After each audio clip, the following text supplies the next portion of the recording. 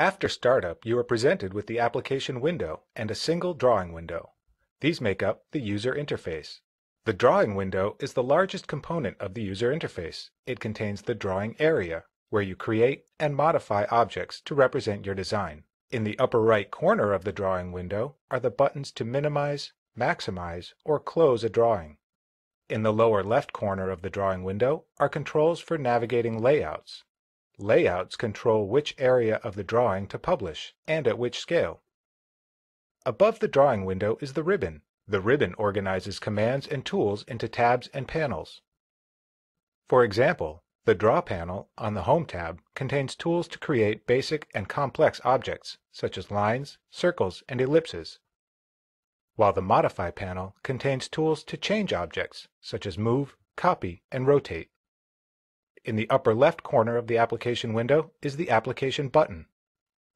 Click the Application button to create, open, or publish drawings, or to search for commands. To the right of the Application button is the Quick Access toolbar. The Quick Access toolbar displays frequently used tools. You can easily customize this toolbar to include the tools you most commonly use.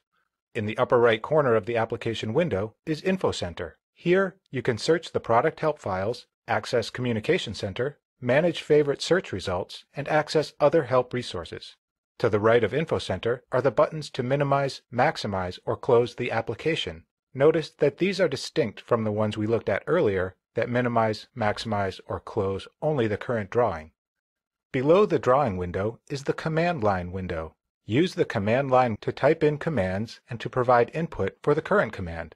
Press Enter after typing a command name or input.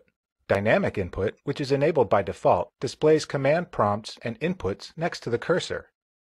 At the bottom of the application window is the Application Status Bar. The status bar displays the current coordinates of the cursor, common drafting aids, layout and view tools, annotation scaling tools, and workspace customization tools.